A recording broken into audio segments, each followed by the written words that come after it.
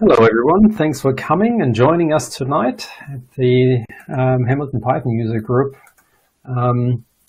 meetup. Once again an online one because we are still in the red here, but nonetheless we have once again an exciting speaker lined up. This time it's Ethan. He's been here, I think it was last year as well, about another Python project that he was working on. And tonight he's going to talk about combating spam in online forums. And for the last 18 months, he's been dealing with that. And he's been basically developing a package around this whole idea of how to deal with that problem. And it would be also interesting to see actually with Russia now being blocked off the internet, whether that has actually changed a lot, whether all the spam has reduced massively in amount that's coming through. I mean, people on Twitter and whatnot, certain people that are usually sort of like in Russian cahoots, they're no longer getting retweets all of a sudden. Previously they had tens of thousands. But anyway, without much further ado, I'll hand over to Ethan and I'll shut up now. Thank you. I'll start with the age-old question. Can everyone hear me? I just want to make sure that Yep. hear me before we dive in too far. And yeah, it's quite an interesting question with regard to the Russian situation. At least in sort of the niche that my talk's going to be about, it hasn't affected us too much. But I know if we're going to take an example, the React framework, they've had a lot of issues with spam on their GitHub, with a lot of malicious actors making issues saying, like go Russia and all of that sort of propaganda. So it is quite a big issue, sort of online, as if you promote your stance, all those sort of Russian actors, if you have enough popularity and they think they're going to get seen doing it, are going out of their way to go ahead and spam those platforms. But anyway, on to my actual topic, rather than getting off topic right at the start before I even said any content. So yeah, my name's Ethan. I'm studying at the University of Waikato. I've been to the user group a couple of times, presented once last year, and currently sort of studying towards computer science and hoping to go into a Masters of Cybersecurity, which is going to start up next year. But anyway, I've got a little agenda for everybody here. So we're going to sort of start off with, the introduction, sort of the who am I, what is this package that I've been working on that Peter's been discussing, and sort of what niche does it fill, where does it fit into the market, all that kind of thing. Then we'll dive on to the nice juicy bits about sort of how do we actually classify spam, because spam is a very generic word. It applies to a lot of things. And then whether would you actually use this package? Why would you use my solution for your problem? And then I've got a little short break in there just because it's sort of an online thing. I want to get up, just stretch my legs for a couple minutes, grab a glass of water, as well as sort of just answer any questions, because I want to make sure that everyone's sort of keeping up with what I'm presenting, because the second part after that break, we're going to be going less of what I've been developing and more of what I've sort of learnt with regard to things like technical debt and projects and sort of ways to manage those. Building data agnostic systems, which is probably my favorite topic in this chat and in this sort of presentation, is the idea of a data agnostic system, which I'll cover it a bit later on. I don't want to get into depth too much right now. And then some of the more boring bits, but equally as important. So that's things like good documentation as well as automated testing of your code. So anyway, without further ado there. So I introduced myself a little bit back on the homepage, but I've been studying for about 3 years, and as Peter was saying, I've been working on this for about 18 months. So that's about late 2020, sort of when I started looking into this problem and saying, hey, there's a problem here. I've got a problem. How do I fix it? And then working towards creating this package, which is sort of just it's a Python package. Firstly, this is a Python user group after all. And it's just sort of more of a framework which gives you all the tools you need to combat spam in online forums. So it's specifically built for a platform called Discord. Sort of think web IRC, sort of just real-time chat platform like Skype or Big Blue Button, for example, but it's more text-focused rather than voice-focused. And spam is quite a big issue on the platform because the platform itself doesn't provide sort of moderation tools outside of some very generic, please verify your phone number, or here's an email, or here's a CAPTCHA to click, sort of things that are, it's been solved, is essentially the way I'll say that, is that those protections aren't enough anymore. Sort of, if a bad actor is committed enough, they can normally get around CAPTCHAs. There are CAPTCHA services out there which will solve them for you, and things along those lines. But anyway, my favorite part about this is, so how do we actually classify spam? Because I'm sure in all of your minds, when I say the word spam, certain things pop to mind. Possibly your emails, for example. I am sure that in each of your mailboxes right now, there is probably at least one spam email. And we know as humans who've been, at least in my case, using the English language for 19 years now, that it's quite easy for us to differentiate between something which isn't spam in our eyes or things that are. But how do we turn what is inherently a person's classification into something that Python will understand? Now, we could do things like, training some neural models on it, maybe some neural networks or classification algorithms. But at the end of the day, we're going to get really specific. And because our messages sort of refer to things which are unwanted and unsolicited, and jumping back on sort of Russia for the moment, are quite unsolicited and come from malicious actors who are looking to promote their own cause, they follow quite a regular pattern.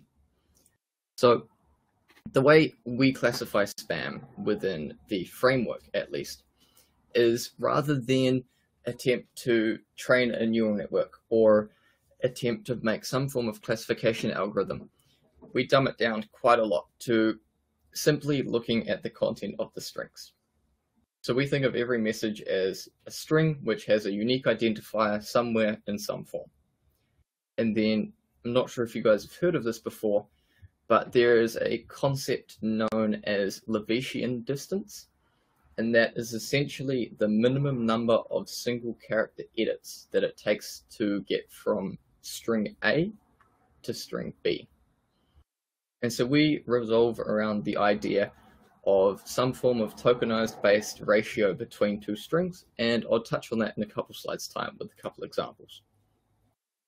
But that essentially involves tokenizing the string, and then we just use that algorithm to compute how many edits it would take, pretty much, and then turn that into a ratio from 0 to 100, where 100 is exactly the same.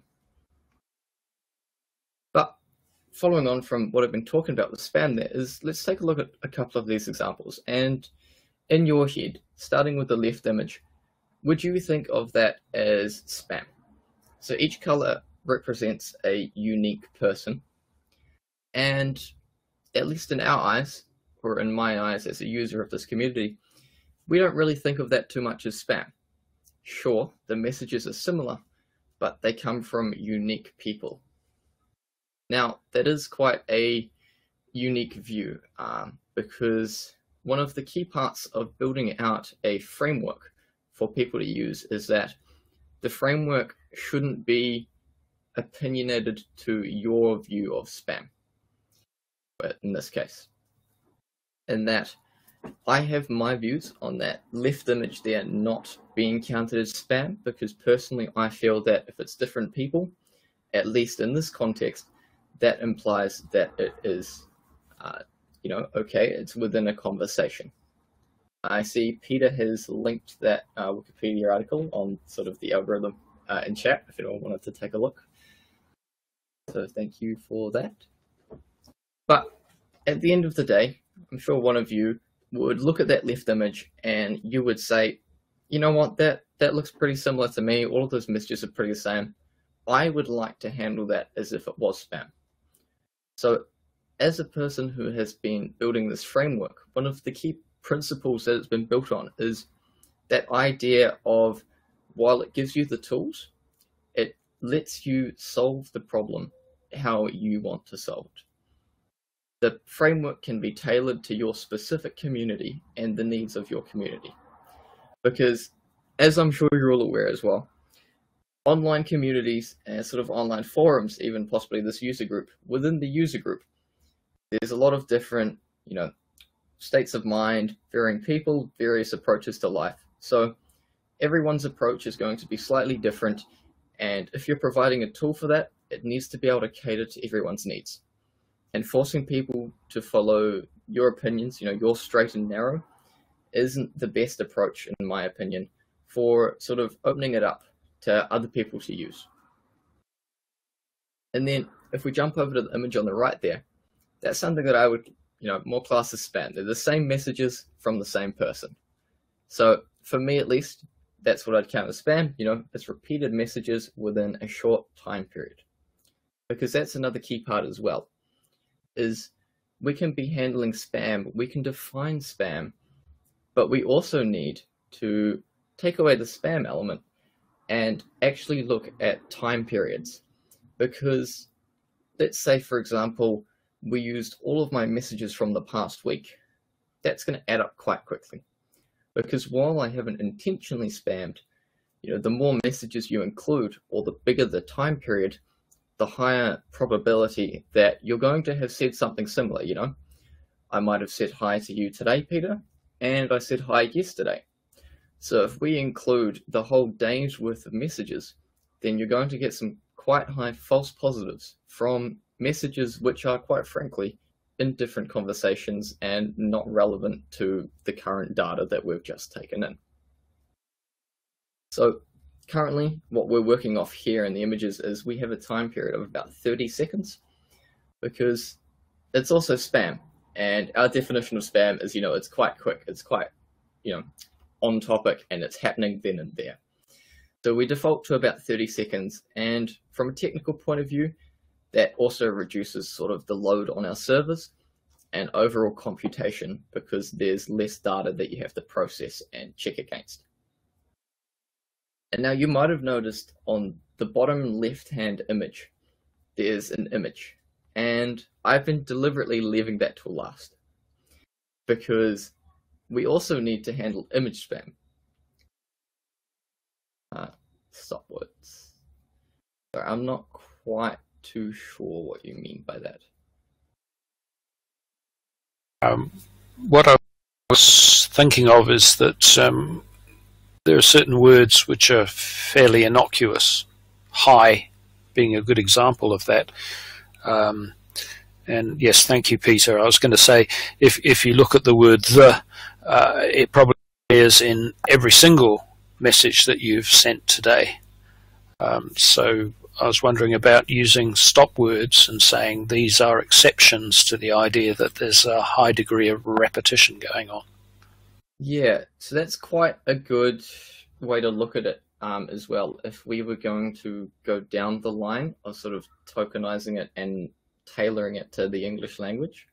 But a point I'll jump onto it now is that as I want to provide this framework for sort of everyone to use, while all my examples and everything I'm showing you is going to be in English, it can still work on other languages, because the platform that it's built around, there are no language requirements to a chat, some text chat. So stop words, if I'm understanding correctly, could be quite a way to sort of ignore things, but that relies on a couple of assumptions which don't quite hold true in the environment, in the real world. Because we've also got the English part, which I was talking about before, where those words rely on the assumption that all text sent is valid English. But as we can see sort of on the image on the left, so none of those messages are from me. I kind of just grabbed them from one of the chats. There's the issue there where while we as humans can make the connection between those words and how they're accurately spelled, or say in the dictionary. A program's going to struggle to extract those, especially in a quick amount of time, because as it's a real-time chat platform, you also need to be responding in real time. It's all good if your algorithm can process something with 100% accuracy, but if it's taking 5 minutes, 10 minutes to do that process, and then you times that by every message, it sort of loses that accuracy because it's already got past the point and they've likely moved on from the conversation. And I don't have an image of it, but the second part of that is also, what do you do on text which isn't valid English? If it's just, say, I hit my keyboard a couple times, or my cat walks across my keyboard and it's just a random string of letters. So that's sort of where the tokenizing and the using stop words or specific phrases sort of breaks down, because of just how variable text chats can be, especially with people online. I know in person, at least, it's quite a lot easier, or over email, but in a live format, such as just a live chat room, I have seen some text, which is very much just people just mashing their keyboard, and then it sort of breaks down, which is where we use this idea of Levitian distances of strings to compare two strings together. So rather than relying on tokenizing words or stop words or specific phrases, we can just compare the actual letter by letters in the strings. So for example there, if we start right at the top of the image, we can see that there's the same amount of Y's at the end, but we changed the first letter, and so that requires about a 17%. Can you other guys see my slides? Tony's just saying it's disconnected. Yeah, I can see your slide. Yeah, the fuzzy wuzzy. Yeah, Tony's just lost my slide screen. Pain. I can try unshare and reshare my screen. No, kick other people out.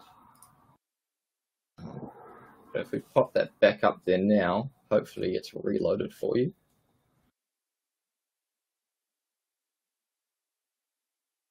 It could take a little while for other people to see. Yeah, it's a bit of an annoyance.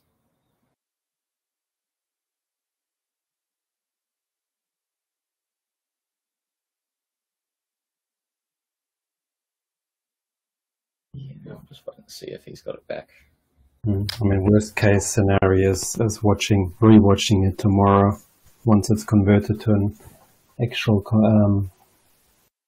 Yeah, Tony's only got a fairly small screen. I wonder whether he's seeing the messages panel and the chat panel, and then to the right, he can't actually. Maybe he can't see the presentation because it's gone off your screen. Yeah, maybe that would do it. If you closed, if you can, I guess you can hear me, Tony. If you could close your public chat, could you? And does that that just leaves your messages panel? We can even close the messages panel.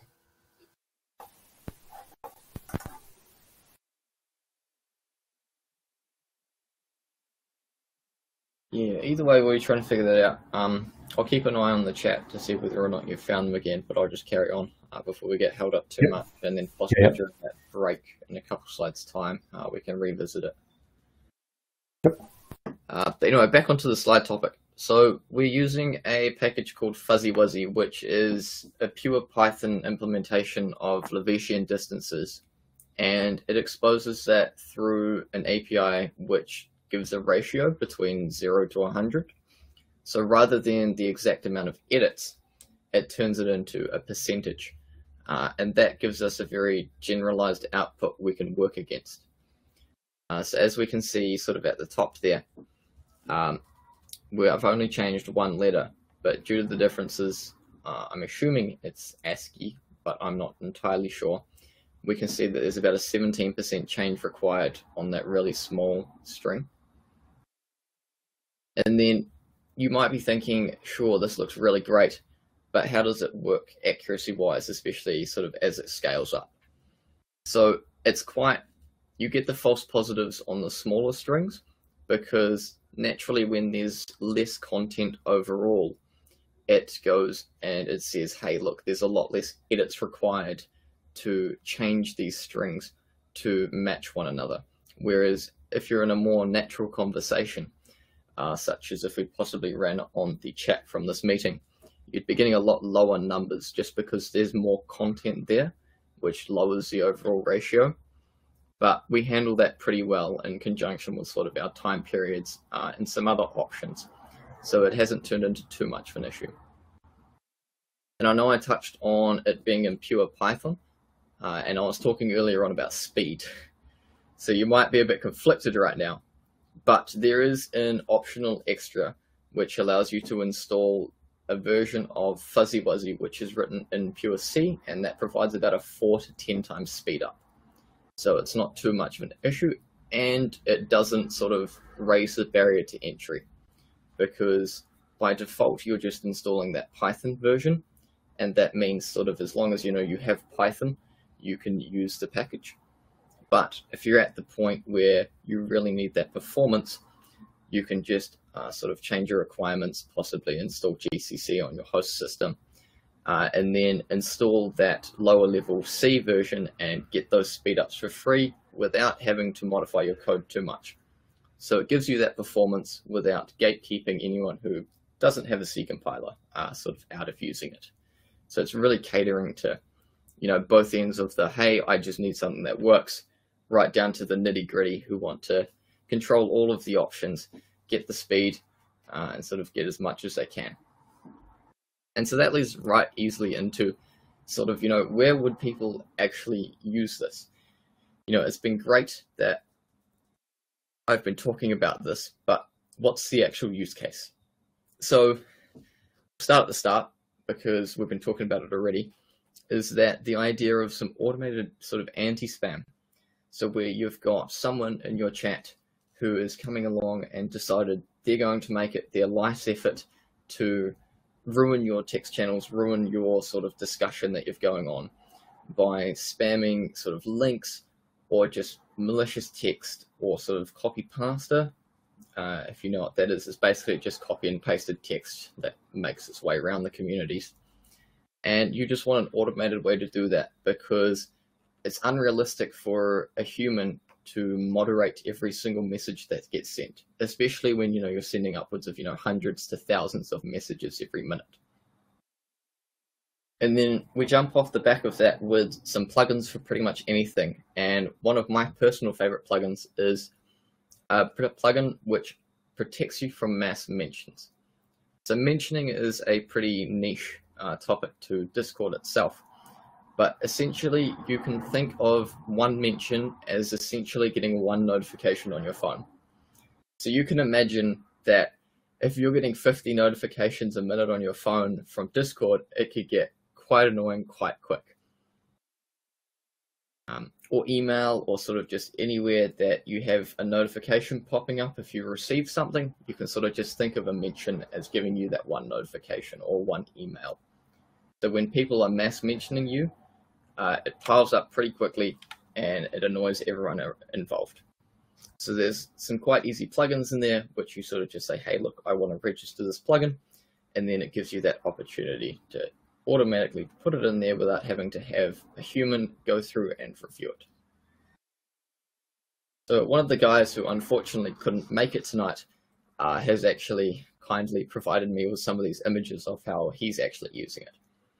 So he's gone ahead and he's created this service for one of his servers, and essentially how he set it up to work, because those options we were talking about earlier on, is that it will check against every message sent, and then if you meet that threshold for the Levitian distance, you get 3 opportunities.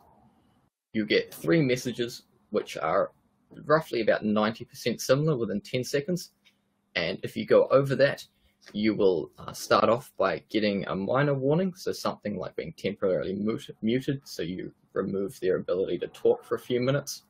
Then we store that punishment, and then in the future, when we attempt to punish them again, if they do it for a second time, we go back and we go, hey, look, this person has spammed previously, so we're going to up their punishment and permanently mute them, just because they've been abusing that privilege, or they've been acting maliciously, and we need a human to review it.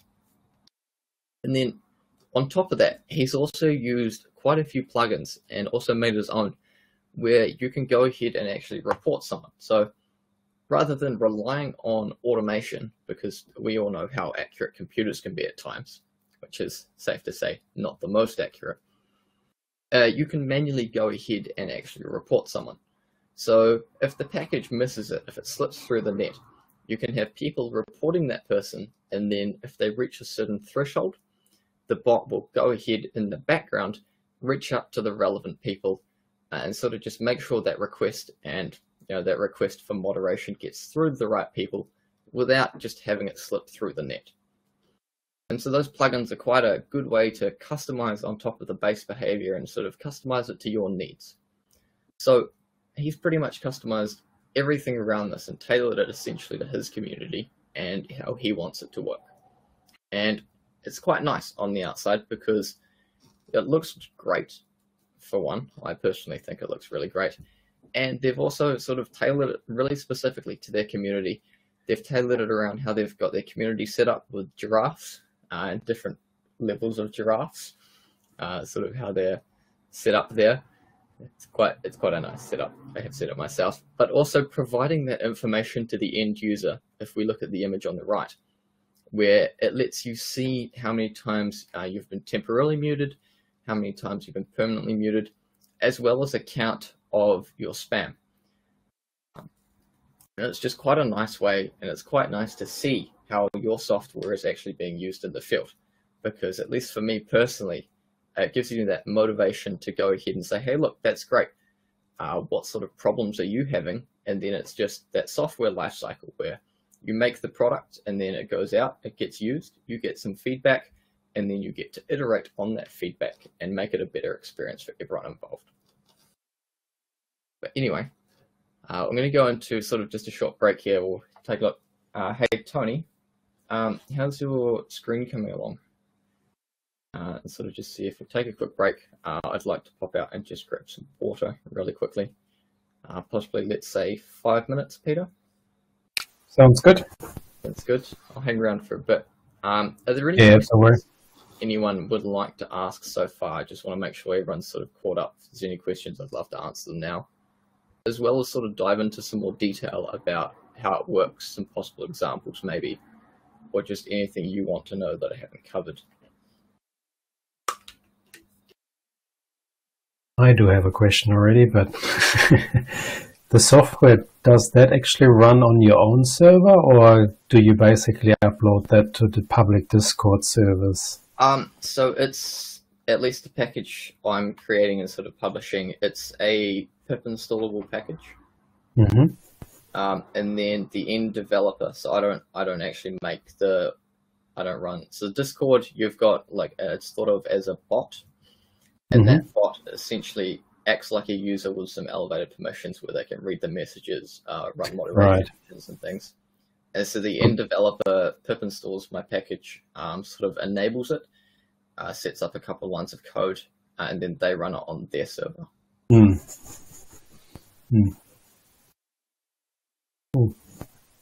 I'll drag this across here for now, sort of as a pip install.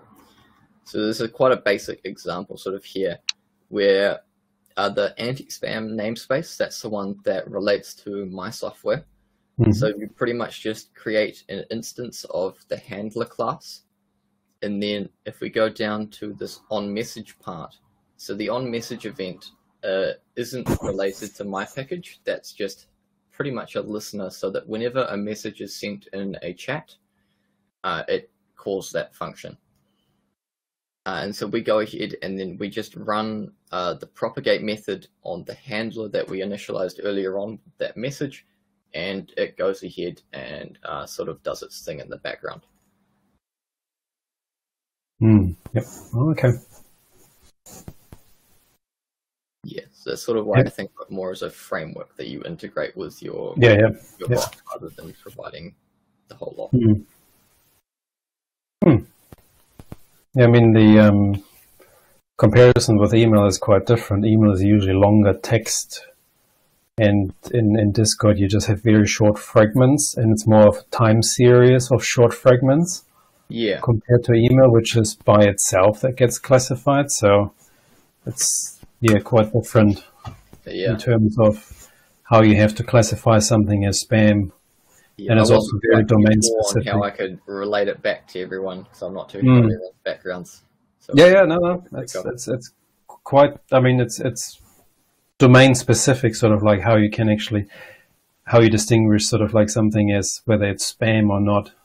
Yeah, because as I was touching on earlier on with when Dave brought up stock words, was that given I'm providing it as a framework as well, it needs to be a very generalized approach. Like it can't just be built around, say, like English or anything, because it has to sort of just work on everything. I'm not sure how Liebenstein distance works on non-Latin sort of like languages, but so the actual we'll jump back a couple slides here to this. So the token sort, it essentially tokenizes the entire string, alphabetically orders them, and then it does the Levitian comparison. So I'm assuming as long as you can sort of encode that text, it will work fine. Yeah, that's what I mean. Sort of like it was sort of like Latin-based languages rather than pictogram-based or whatever, like Asian ones, Korean or Japanese ones. Because that would be interesting how I would do that then. Yeah. But anyway, it captures a few. Yeah, it should work pretty well. I haven't had any occurrences where it sort of failed. The biggest issues actually have been, so I think thinking back, I actually missed this point. I started on it and then got distracted with Tony and forgot to come back to it, is actually how you handle things like image spam or media spam. Because you can't exactly tokenize the pixels of an image. But the way we solve that problem is because you're uploading media to Discord, they're storing that file on their servers and then they're assigning it a unique URL, sort of just a media URL. So the Levitian distance calculations are actually done against that URL rather than trying to compare pixels between images or something computationally expensive. Right. So you're looking whether that or a similar image occurred before? Yeah, it's quite a compromise and quite a grey area because you keep uploading a new image with a new name. It gets given a new unique media URL, so it falls apart a bit there. Right. But given we want to keep it fast and sort of generic, we can't process it too much. Because current processing times are about 1/1000th of a second. Yeah, millisecond. And if you end up looking into sort of, because you have to do sort of Levitian distance, but on pixels, and then you sort of, it just starts falling apart. Yeah, no, you would actually have to extract like features of the image. And then are they looking similar enough? In that case, yeah, but no, doesn't work with that bandwidth and that response time. So like most sort of moderation tools, it's kind of where's the line in the sand? What do you want to sacrifice for said feature? Yeah, people might just switch to putting text on images to get around that problem then. Yeah, it's quite the issue, but thankfully most of sort of the malicious actors and things, they're running thousands of accounts, so they don't have the bandwidth on their small $5 server to be uploading massive media files. They have to resort to text. Yeah. So we're lucky in that regard, but also unlucky. Yeah. It's interesting, yep. Yeah. This Discord supports pretty much any type of media as well. So you get things like MP4, MP3 as well. They're really, really intense to process. Yep. Although there is an 8 megabyte limit. But still, you can stuff quite a bit in 8 megabytes if it's an MP3 or something. Yeah. Can be like a half-hour sort of like presentation about why you should buy this particular Viagra over another one, or why you should buy into this Ponzi scheme. Yeah, and then also the issue is because our underlying sort of data ingest system, our Discord bot, is asynchronous. Yeah. With most forms of processing with like Pillow or FMMPEG and things like that, those are all very sort of CPU bound and synchronous, so they block the event loop. But that's a completely different problem to the one at hand.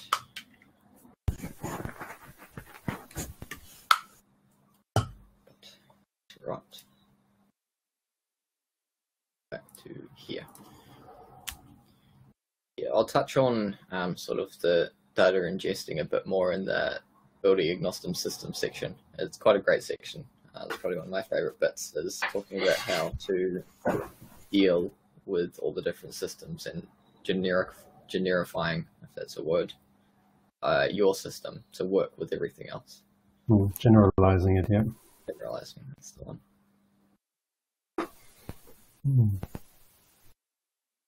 I'm going to assume, since Tony hasn't said anything in chat, that his screen is working, which fingers crossed.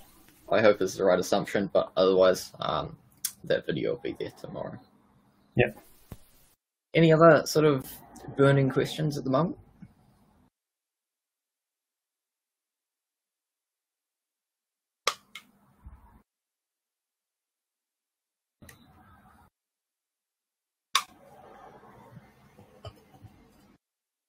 No one's brave enough?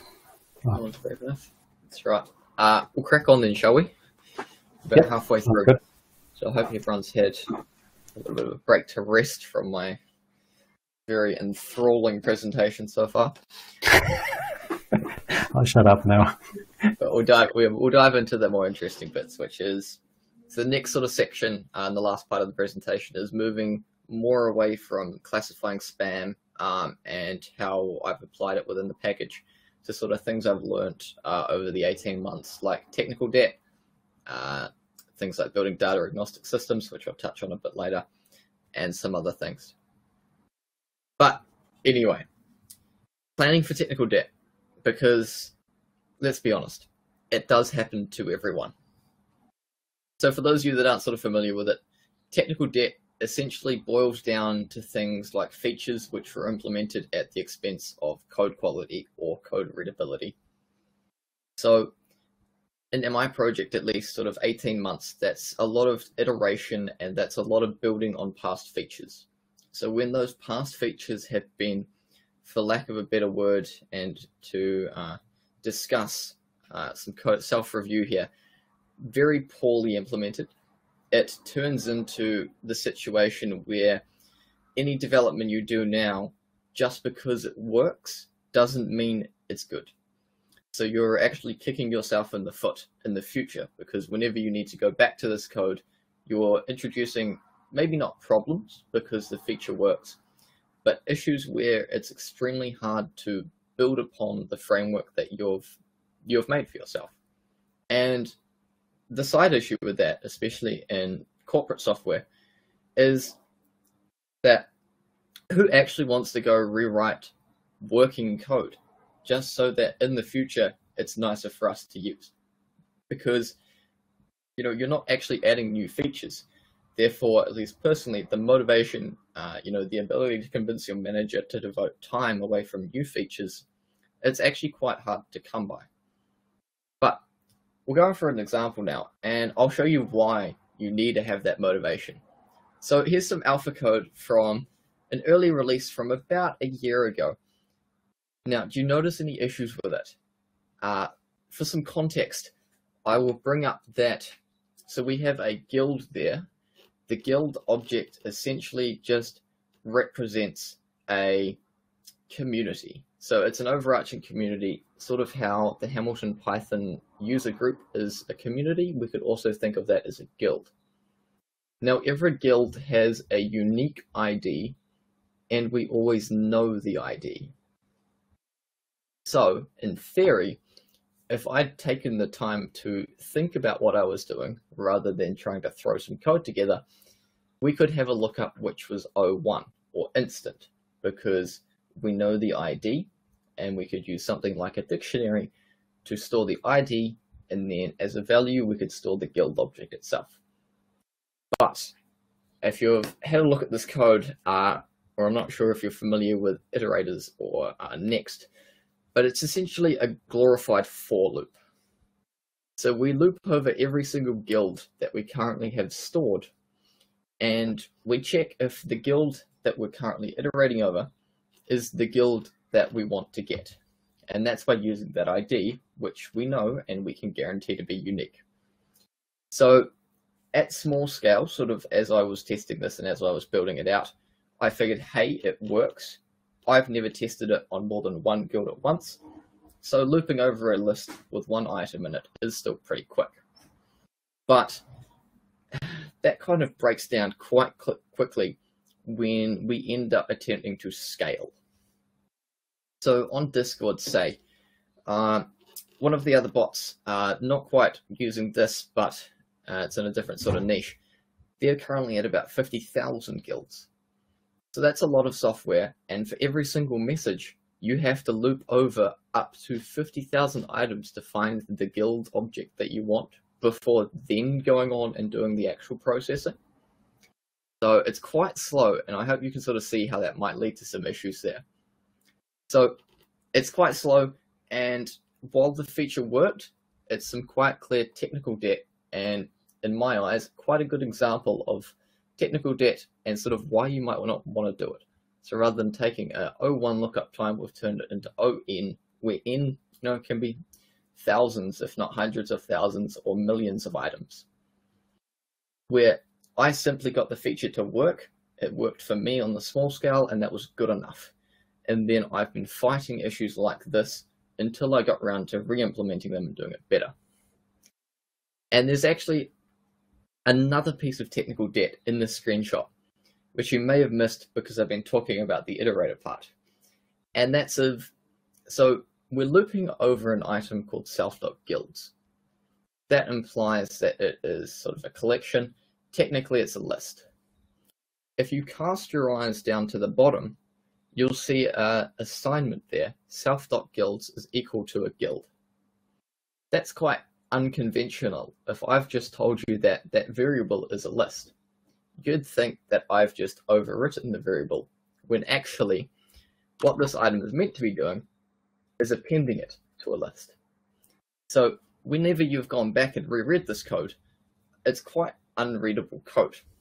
You have to physically step through things because they're going against things that should be common sense. We've got the actual setter here, where we can see, if we read the code and dive into it, that that assignment is actually an append. But to anyone who has come into this project, or if I was in a business and I left and someone picked up my code, they would have seen the variable is equal to something, and most people would stop there. They would go, cool, I now know that self.guilds is going to be equal to this guild object, when if we dive deeper into the code, we can see that that's actually not the case. And that's a second quite clear issue that we can see of how just because I implemented it and I got it to work that way, doesn't mean it was the best idea, either for me to go back and look at it later on, or if I had to force that upon someone else who wanted to come in and they wanted to work on the code. So it's really raising the barrier to entry, as well as the barrier to new features, because you're working around all of this really sidetracked and convoluted code. So if we jump into the current implementation for reference, we've got a try there. We go guild is equal to self.cache.getGuild, and we're using that ID. Now, the cache there is an abstraction.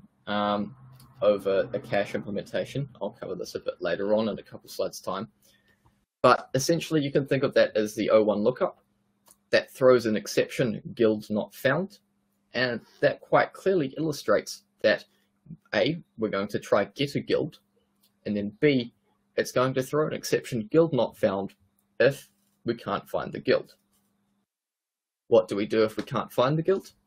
Well, that means we're going to need to store one and we're going to cache one.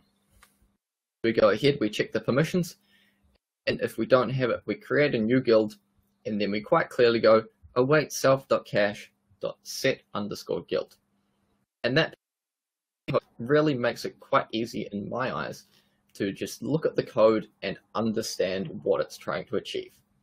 Whereas the last piece of code was riddled with technical debt, where things worked, they didn't really make sense. And if I'd handed that to you, say if I'd given the code to you, Peter, and said, hey, here's a piece of code, can you add this new feature? You'd be struggling to work around it and struggling to figure out why I was doing certain things certain ways, or how you could work with those to get the new feature implemented. I agree. There was definitely a disconnect with how you read code and what it's actually doing. Yeah, the new one is much better, makes more sense. Yeah, especially when we as developers, we look at our code and we look at the things that we've implemented, and as you're the person that's written that code, even if you come back 2 months later, you go, oh yes, I knew what I was trying to achieve here. Whereas if you've handed it off to someone else at your work, they're going into it with no context. They don't understand how this method or this class fits into the problem as a whole. So writing clean code is really to improve both your quality of life and your team's. So I've actually got some tips for everyone from my experience. So my first tip is actually not coding. If you don't fully understand your end goal, if you don't understand sort of where you want to end up, what feature you want to get at the end, don't just start coding and hope that you figure it out on the way there.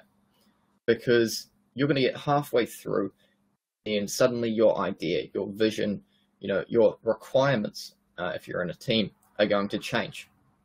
You've suddenly got all this code that you've already implemented, and now you have to go either A, try to get code that represents a cat to act like a dog, or you get to go give the cat to the SPCA and you have to restart, you have to re-implement the entire thing.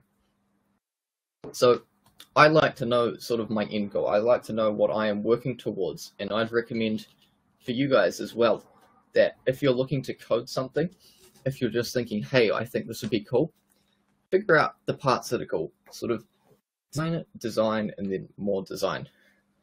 So it's going to sound really dumb from a computer science point of view, at least, to be talking about design and implementation details and things that we don't really think about in the day-to-day. We just like to sit down. But I think designing is great. I personally like to map out how I want my code or the product to look once it's complete. So I'll sit down, I'll sort of think about it. I'll go, hey, if I was the end user once I'm done, how would I want to use this system?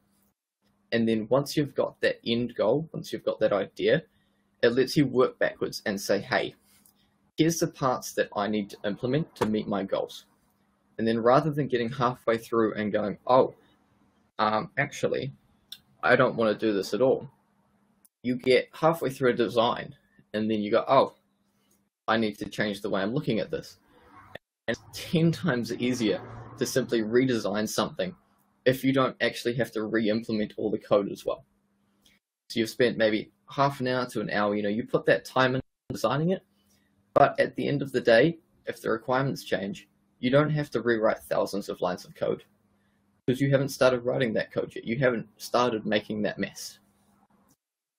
And then thirdly, to top off on that, is once you do start writing the code, set standards and follow those standards. Things like code standards. In Python, that's p8. So, variable names, class names, file structures. If you're following a set standard in a set environment, then especially for other developers that you're bringing into your project, it's quite easy for them to look at your code and they're just going to recognize it, and it's going to make a lot more sense because it's something they're familiar with. Whereas if you've decided to go off, you don't follow standards anywhere, exactly like you're saying there. So a program, it's written once, but it's read multiple times. So you want to make it as readable as possible. And so by doing that, I personally like to do it using PEEP through the automated tool called Black. I'm not sure if you've ever used Black before, but Black is essentially a command line tool which formats your code following PEEP 8, and they implement it to their opinion. The design philosophy is opinionated, so you don't have to be. So rather than having design debates with your teammates, you can just go, hey, look, we're for this tool, it's going to give us a set standard, and we're going to follow that standard because it's the opinion we're using, and then you don't have to go back and forth on every code review, every pull request, every issue, debating small semantics. So Peter's linked it in chat there, and if you've never used the tool before, it's one of the a couple key points from tonight that I would definitely recommend looking into, because it is a great tool and it's an automated way to clean up your code. And then finally, for technical debt, is understanding that it's actually inevitable, and follow that up. Set aside some time for refactoring, because at the end of the day, over time we all change people. We all change as developers.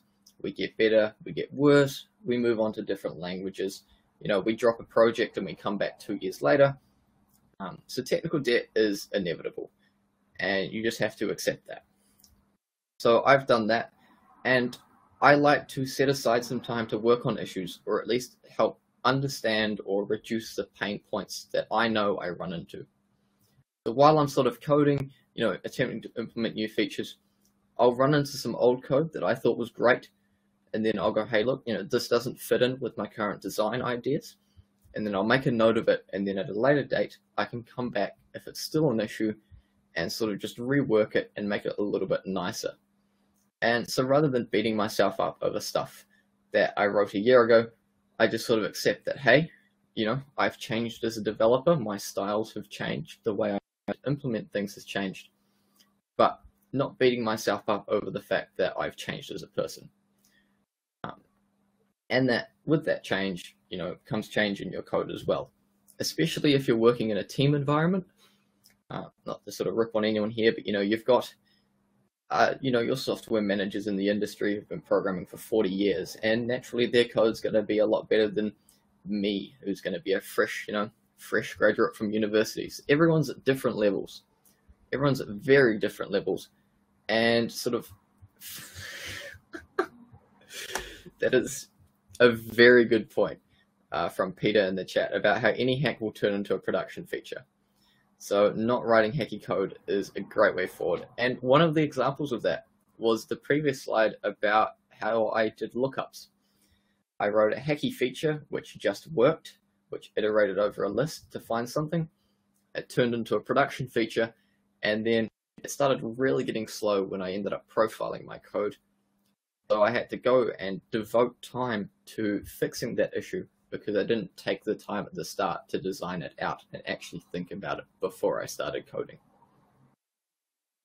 That's my 4 tips. If you want to take anything away from that, is A, design your software. It's easier to redesign something than recode everything. And I would go look at the link Peter has put in chat on Black. It is a great tool.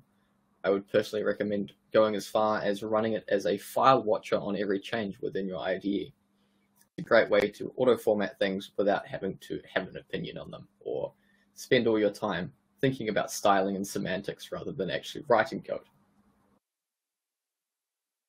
But anyway, we'll jump into my favorite section from the speech, and that's building data agnostic systems.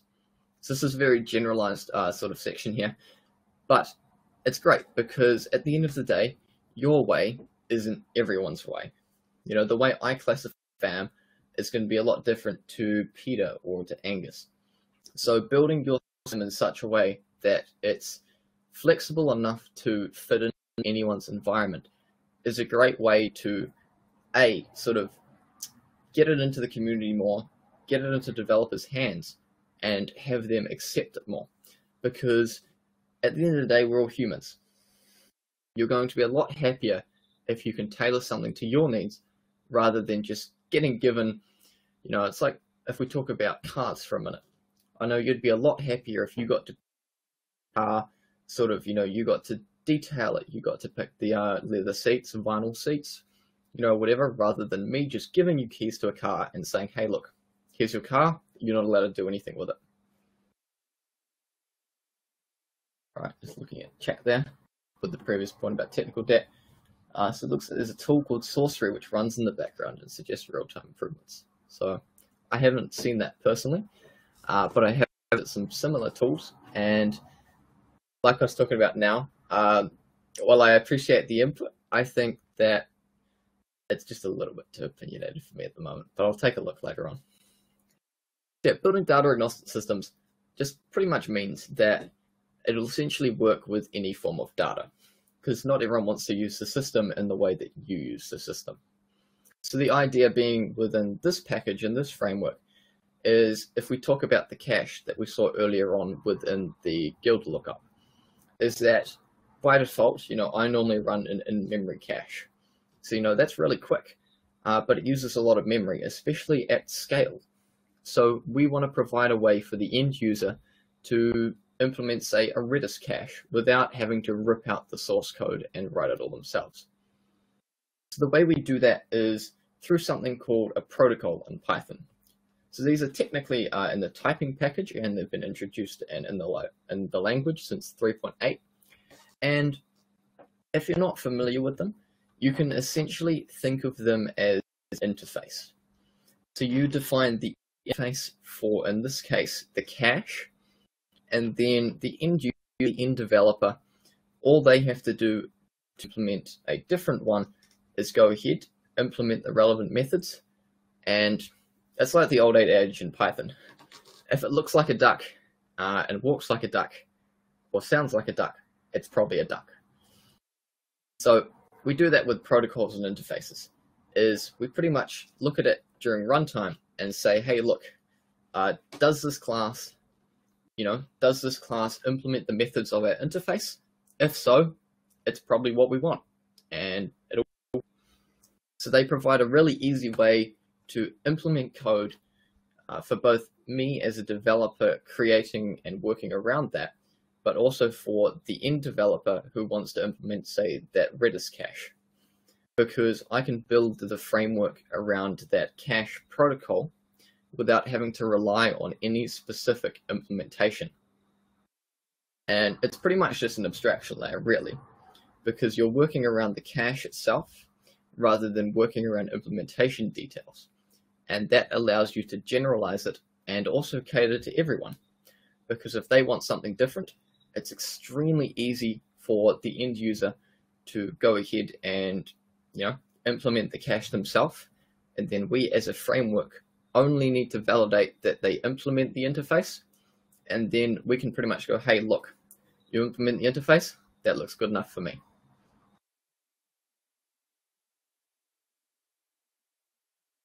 And then another one on that is we also have our data ingest system. So I've been talking about the cache a lot because the cache is quite easy to understand because, you've got a Mongo cache, you've got an in-memory cache, you've got Redis. But the primary protocols, and sort of my reason for rewriting everything to use protocols, is actually our data ingest system. So we have to get messages from Discord somehow and get them into our system. And we also need details from those messages. So, you've got the message, you've got the author of the message, you've got the channel it was in, sort of where it was sent, you've got the guild or community it was sent in, and we need all of those details. And naturally with software and open source software, there's more than one way to do it. So originally, in our alpha releases, the package was built around, one way of doing things. If you want to use the anti-spam package in Python, you also have to use discord.py. Very heavily coupled together and sort of hard-coded to how discord.py did things. Whereas now, we've gone back to using protocols, and we just implement a library protocol. And so that means we can use any Python Discord wrapper And as long as they implement that interface, then we can go ahead and use that software. So rather than forcing people to use Discord.py and follow what I think is good, they can use whatever they want.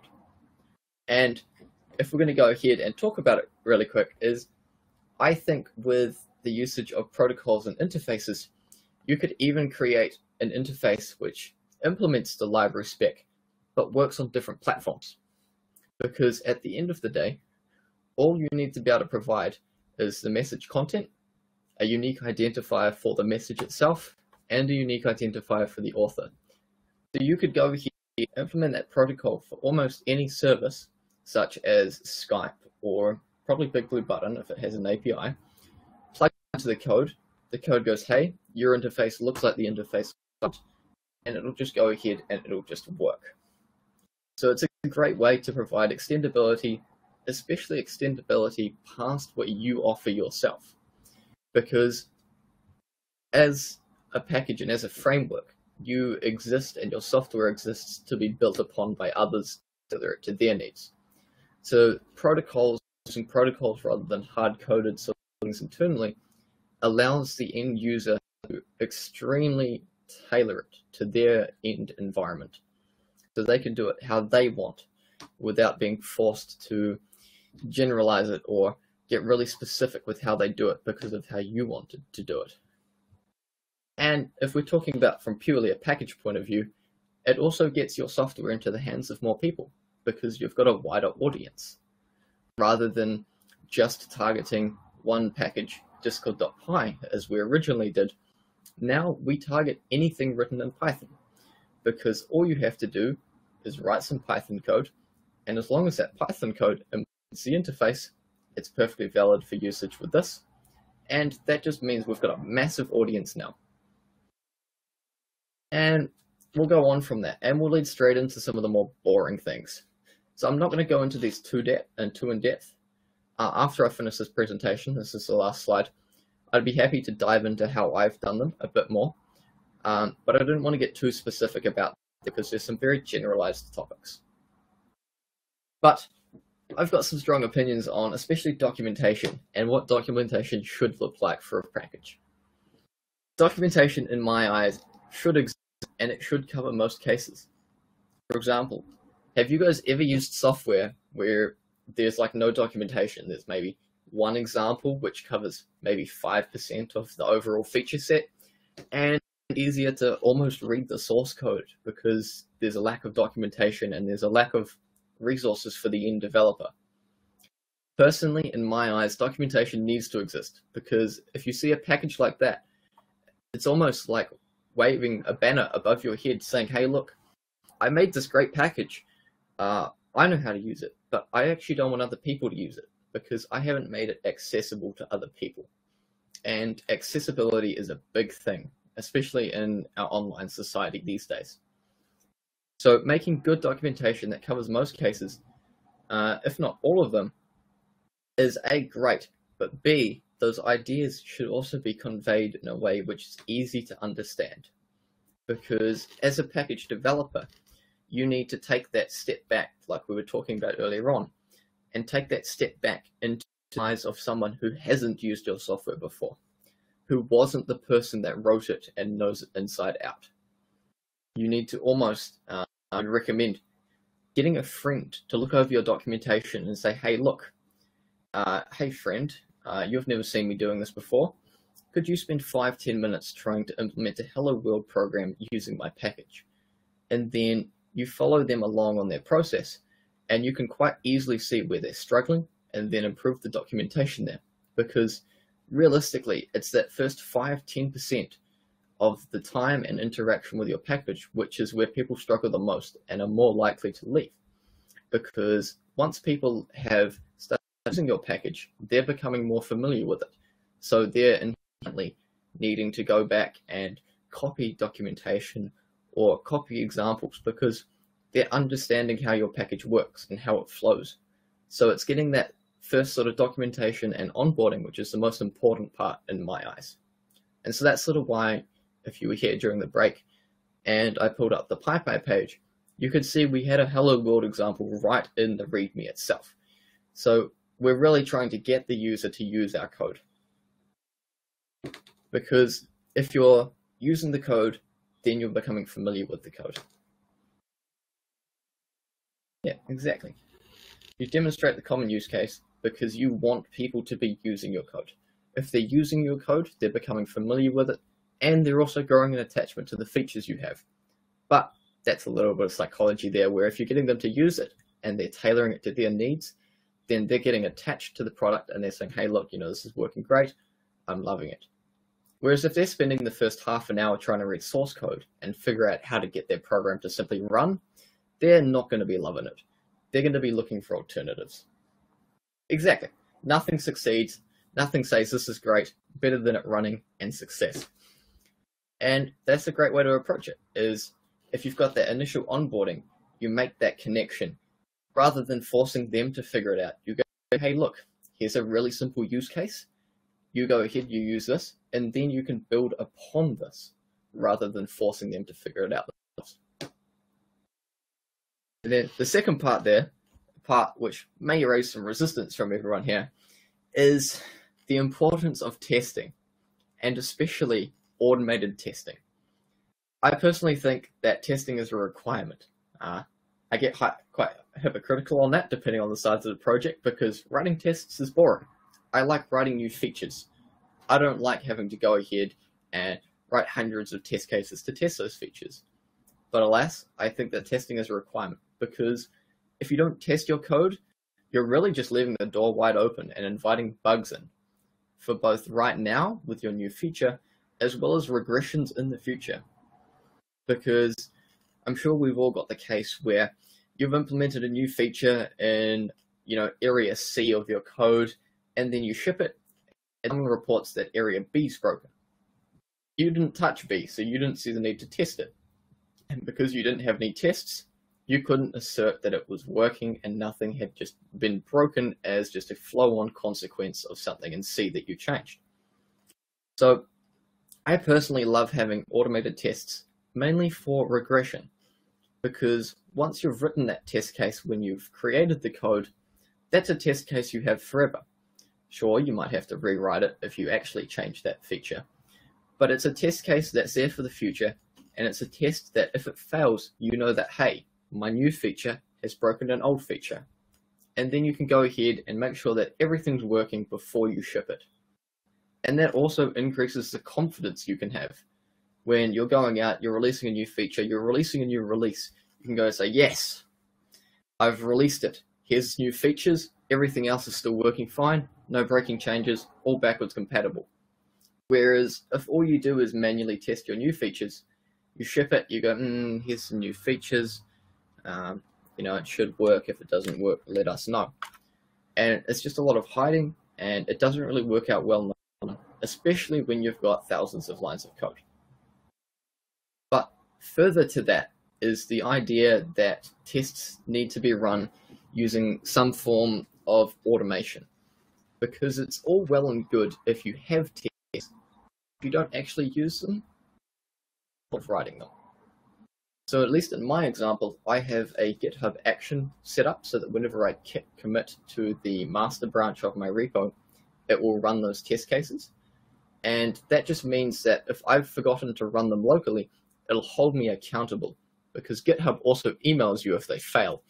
It is nothing better than finishing coding for the night, hopping on your phone and going, hey, look, all your tests, you've broken the master branch for your software. But those automated tests hold you accountable, and then if we're in a team environment, it holds everyone else accountable. Because everyone's human. People forget to run tests. People forget to test things.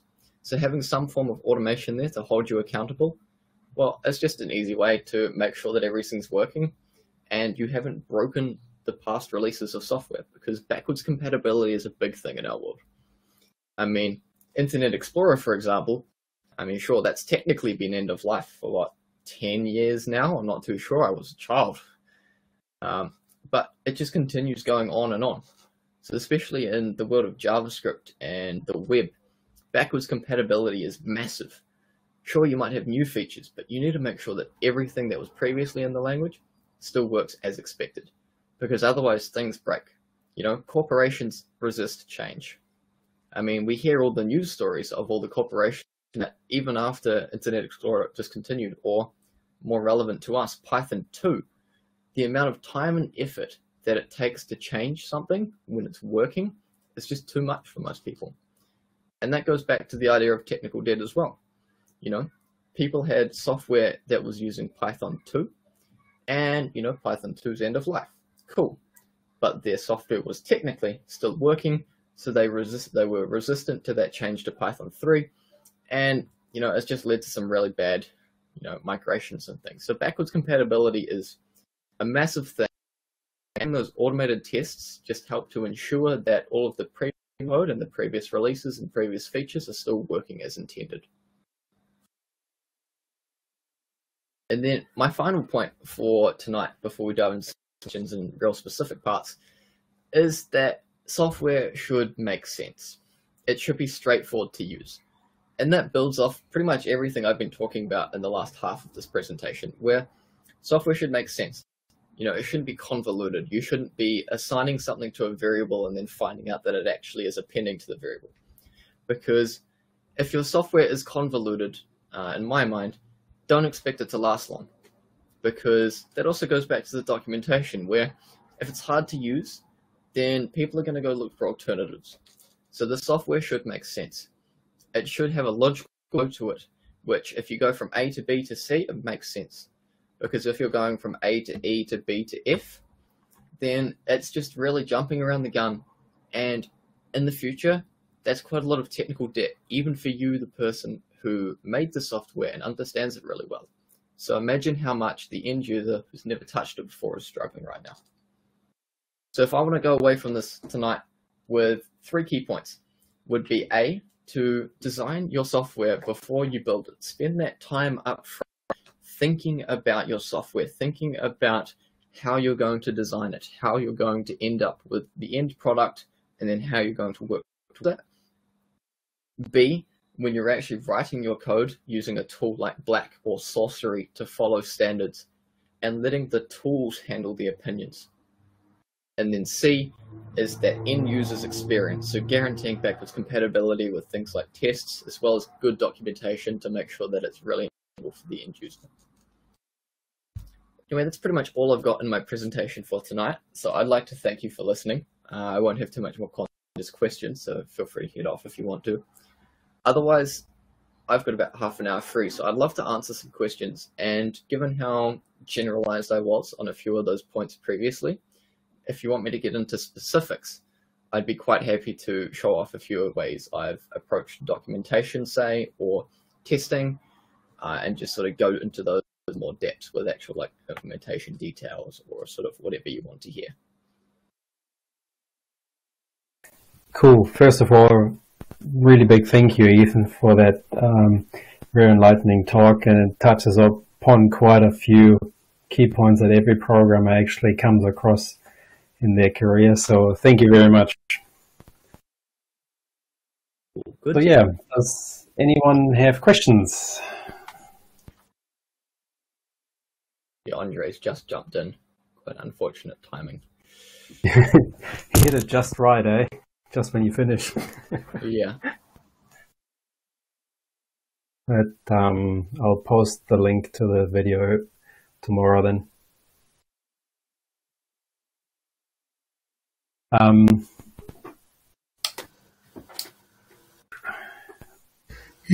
I've got one question, Ethan. With these, like, let's say it's a chat session or something, and you've got your anti-spam, and it's it finds a user that it claims to be spamming, and so it puts them on 5 minutes of hold or something. How do you sort of stop the user from, like they come in under another name, or is there anything like that? Yeah, so that's kind of something that we can't deal with, because Discord's they follow all those privacy laws where they will let you moderate an individual. You can't sort of apply it to like an IP address or anything. So we'll struggle to sort of catch it if they make a new account, unless they continue with their old behavior. Yeah, but they would be counted separate. I haven't found a way around that yet. Yeah, I've been looking at a website. I don't actually ever write anything. I just sort of follow the news on it. And I see every now and then a moderator. It's manually moderated, but the moderator, he must be monitoring IP addresses or something, because he says, last time you posted, you didn't use this name. And sometimes it's just a guy has made a typo. But I think every time you post, you actually have to put your name. Yeah, so at least on Discord, which is the sort of platform I'm aimed at, you have to be logged in with an account, and every account has some unique identifier, which is a number. So we associate a message with an account, but we can't sort of figure out cross-account links. But I guess if a bot can't go creating accounts, they will normally block that. No. So you can't create 1,000 accounts in 1 minute. No, it's quite a black market of they buy like blackmailed user tokens or like user logins from like database dumps, or however they've fished their way into those credentials, and then they're running it on sort of pre-existing accounts. Okay.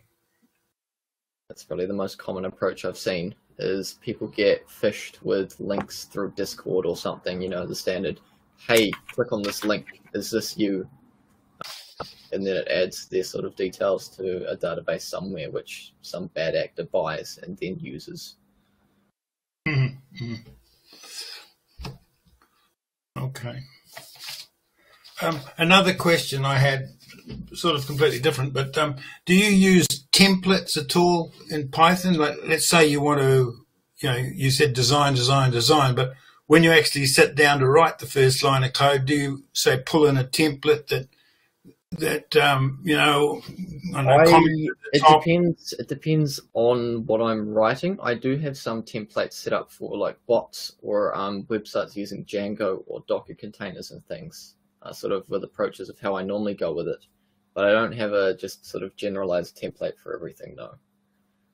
Yeah. Because I think that's, at least the template reminds you to do things to do. I've got like a mental checklist of, hey, any new project I need to set up I need to set up some form of workflow for tests, and then drag in my Docker templates. But other than that, I don't really have anything. Although I have started looking into Cookie Cutter, I believe it is, for templates, but I don't think I share enough functionality between projects to do it. Mm-hmm. Okay. Well, thanks for that. Yeah. Anyway, enjoyed your presentation. Thank you very much. Sweet. Thank you. Well, apropos the comments about testing. Sorry, it looks like your phone's just cut out. Yes, that's the one, Peter. Okay. I must have clicked twice. Sorry. Apropos the comments about testing, post a link in the chat after Peter's permission. One of the things that we're noticing is that with remote meetings, and courtesy of COVID, the old geographic limitations just don't apply. So as people were asking me earlier, I come from almost as far north of Auckland as Hamilton is south. So we are able to attend meetings anywhere in the world, really, time zone dependent. So the idea that a Hamilton meeting is limited only to people who live in the Waikato, close enough to drive to the university, has gone by the board. Anyway, there's a meeting of the Auckland group, nominally Auckland, on Wednesday evening, and we've called it the Alex Zach of testing. Alex is one of our members, and he is going to introduce the concepts of testing for people who haven't really sat down and thought about it, or perhaps students who haven't had to think about it during their training courses. And so he's starting from scratch. And then we have Zach coming, and this is another possibility given to us with remote meetings. Zach's coming to us from San Francisco. Not often happened back in the old days of in-person meetings. And Zach has been working on a library called Hypothesis, as in the scientific method, Hypothesis, for some years, and given a few presentations. So we're very fortunate to have him come, and he's going to talk about property-based testing. So that'll be a course. That'll be, of course, at more advanced practitioners. So that's Wednesday evening, and the link is there. If you'd like to join, please do. I think I'll definitely have to bookmark that. I've got some hypothesis tests in here, property-based tests, but I always found it quite confusing, so I might sign up for that. Yeah, I do too. So I'm looking forward to actually hearing what he has to say and having the opportunity to ask questions, which is something that doesn't happen when you look at tapes of old PyCons or something. Yeah.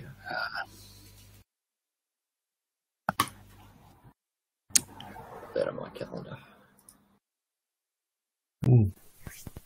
No, I mean, testing is definitely something that anyone who starts out with programming actually at some stage realizes that, that late night coding session broke pretty much 90% of my code when I was just implementing 10% of other code and just doing some bits and pieces here and there. And then, yeah, that catches a lot of things.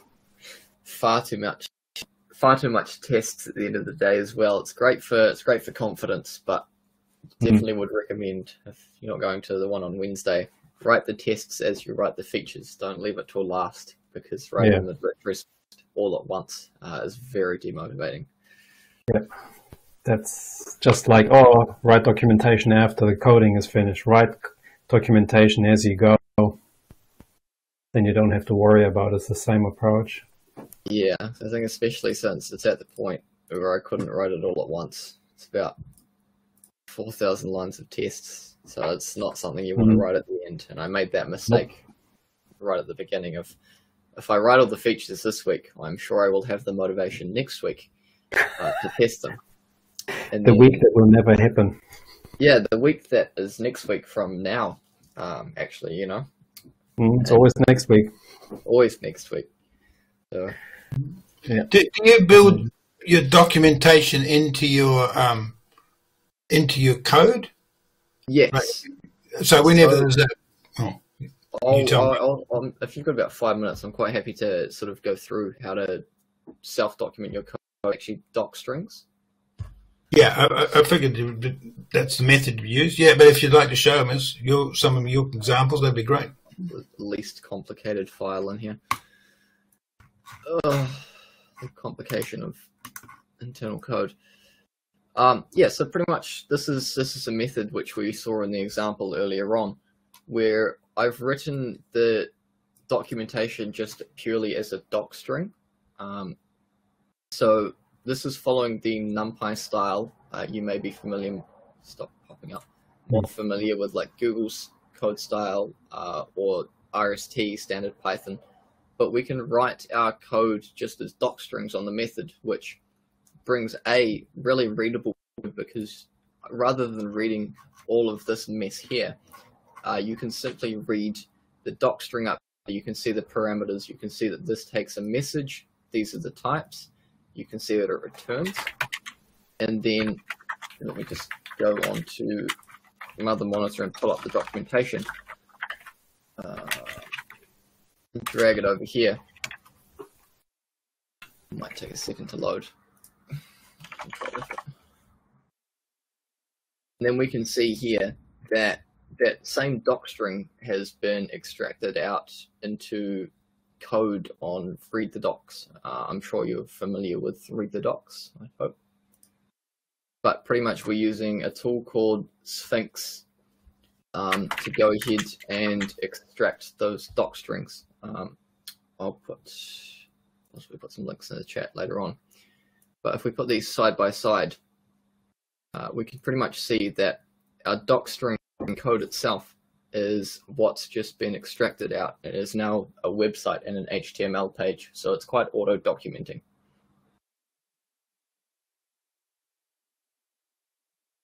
And then if I actually go in here, I can show you where we do that.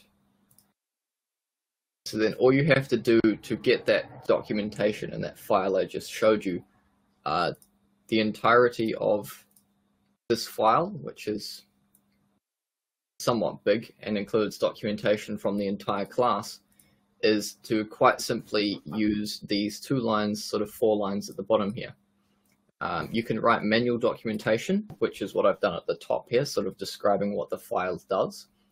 And then down towards the bottom, there are these things called directives in RST.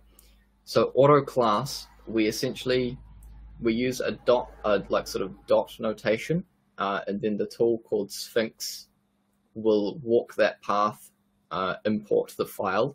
In our case, we're importing the anti-spam handler class, and then using these sort of properties, which are denoted by indentation, we're telling it that, hey, we want to auto document this class here. We want to document the members.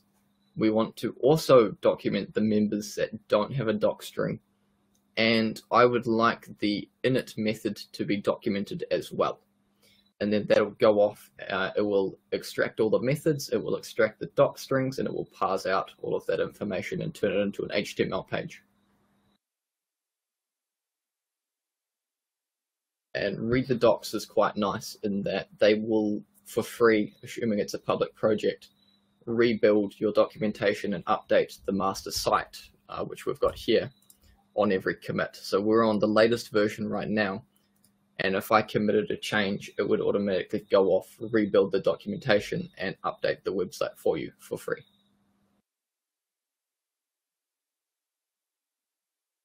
Nice. Looks good. Yep. Yeah, I actually used Read the Docs in the past, and at some stage something was broken. I couldn't update anything anymore. So I reverted to just hosting it on my GitHub, on GitHub.io. But I might have to go back to that. But no, it's good. And the automatic API documentation is very important. And with Sphinx, it's not just API documentation, but you can also have examples and everything in there, which really, really helps tying everything together. You can do pretty much anything you want. So I've got a whole page devoted to examples here as well, and that gives you the ability to put code blocks and things. If we find in here in the cache, it also lets you do inter-file mappings. So for example, this file here is just sort of denoting the options you have. And then if we want specific details, we can click on this link, and it will automatically map it to the correct URL and take us to that page. And so all of this link, that href, was generated dynamically by Sphinx, which again is really nice. That's what you want to have in documentation. And all we had to do for that was say, hey, look, we've got a Python object, it's a class, and then give the import path in dot notation. And then Sphinx will handle everything else for you. Cool. Didn't know about that neat little feature. Although you will want to take note in terms of the auto documentation, you do need a couple of extensions for it. Yeah. So Sphinx allows you to do it with other documentations which are outside of your own domain. So if I want to link to, for example, find it. There'll be one in here. Modules or packages. Yeah, so that lets you link to other packages. So I know I've got one in here where if we scroll down, so we've got discord.message, and that link isn't actually within my domain if we pay attention to the domain, but the documentation of that different package. So it's really great at linking everything together. Because Sphinx is the major documentation thing, it sort of sets the standard, and because everything's the same, it's really easy to do things like this. Yeah, that's cool. And naturally, it's all customizable through variables as well. So it's just a Python configuration file there.